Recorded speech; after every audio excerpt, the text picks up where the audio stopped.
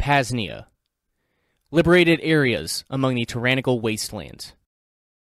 Governments and their technocratic counterparts have illegitimately laid claim to the vast majority of land here on planet Earth, and have subsequently imposed draconian control upon essentially all potential methods of travel. By plane, train, or automobile, it need not matter.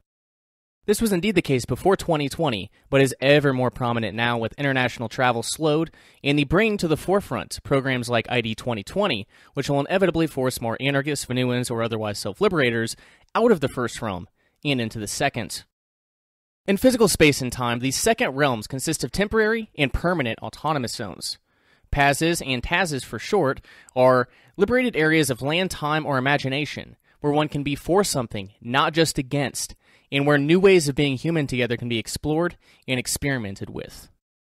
The main distinction between P.A.Z.s and T.A.Z.s is in the temporal sense, the former being permanent, or semi-permanent, the latter existing and dissipating in quick, intense bursts, i.e. freedom festivals, evocative of the plasma discharges in our electric universe.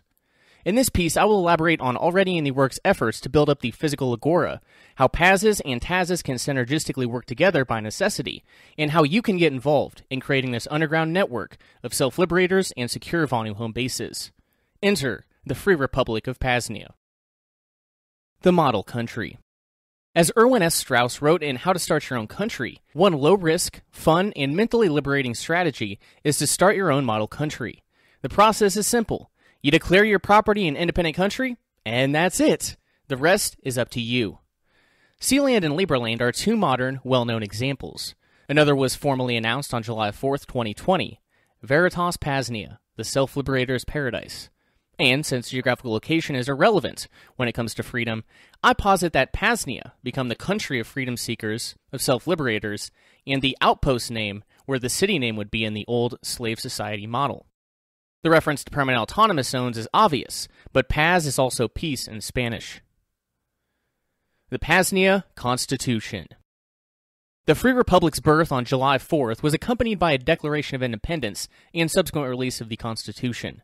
Very briefly put, signatories explicitly agree to a respect for and commitment to privacy, the use of pseudonyms is encouraged, don't hurt people and honor your contracts, a culture that encourages humanity to flourish rather than degrade and regress, and lastly, a recognition of the important task ahead of us, to ensure the continuation of freedom into the future, another way for those seeking a way out. When the infrastructure is in place, individuals will be able to sign the digital and/or physical constitution. No social contract nonsense here. Even when not in these realms of peace and freedom, that signature serves as an oath and commitment to this great work. Vonu's role. An awkward contraction of the words voluntary, not vulnerable. Vonuans take steps to make themselves more invulnerable to coercion by way of lifestyle changes. One of the core tenets of Vonu is mobility. Reason being, if the coercers can't find you, they can't coerce you. And, say, if you're a van nomad or a perpetual world traveler, public or private coercers will have a harder time trying to track your location. On the other hand, the issues associated with land ownership are extensive. For example, fee simple versus low deal title, property taxes, eminent domain, nuisance abatement, etc., and have been covered elsewhere. Therefore, I believe many Vonuans will choose or be relegated to mobility with a network of self-sufficient P.A.Z.s scattered throughout the world, providing safe havens to the nomadic or traveling compatriots. The recommended and safest way to acquire the land for P.A.Z.s is by way of a proxy merchant. Proxy merchants are entrepreneurs who specialize in facilitating trade and interaction between the two realms. In other words, they would be the interface with any potential government agencies, and optimally, potential coercers wouldn't even know of your association with the property. Although, if you're already a property owner, consider filling that proxy merchant role yourself. There's certainly some risk involved, but if action isn't taken in the short term, freedom may not exist in any fashion for future generations. And as the technocrats and social engineers continue their dangerous games with individuals' lives, we're going to need you to step up. Self-sufficient Vonu home bases. It may be a year or two down the road, but eventually the cost of compliance will outweigh the cost of resistance, and someday, those who believe in freedom will be completely forced out of that society. This entails losing access to grocery stores, financial services, medical services, etc. On one hand, that may be for the best. Big Pharma and Big Food, in cooperation with other barbaric industries, have crippled the health and mental capabilities of most human beings, and modern finance is merely another tool of control.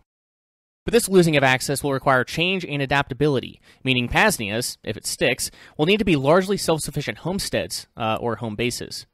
Think of these P.A.Zs as crypto trading outposts of the past, only with their own unique and burgeoning cultures, and with the love of freedom and free humans at its core.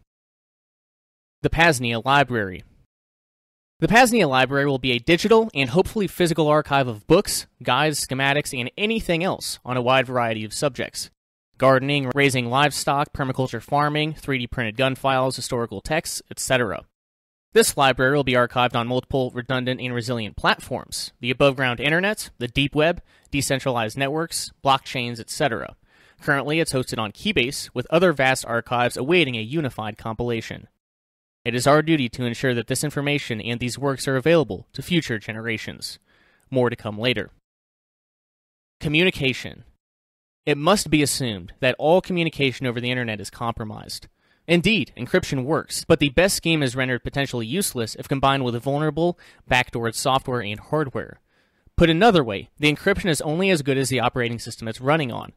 In the mid to long term, the goal needs to be a separate decentralized mesh network, but in the short term, other solutions must be developed if organizing is going to take place in cyberspace. A potential cryptographic system is in the works, likely available following Vonu Fest, an event here at Veritas at the end of 2020. The idea is called dual-layer encryption. Briefly, the idea is to combine low-tech and high-tech, that is, physical ciphers, for example, transposition or substitution ciphers, with digital encryption. Maybe pretty good privacy if it's an email, signal if an instant message. That way, if PGP had a backdoor in it from the start, unlikely but possible, or your personal NSA agent screen captured the message before it was encrypted and sent via signal, they will still be left with incomprehensible ciphertext. Clearly, these physical ciphers will have to be agreed upon in person and away from the presence of any digital devices. At that point, trusted nomads can deliver these encryption schemes to trusted individuals or other outposts, following these same security culture standards.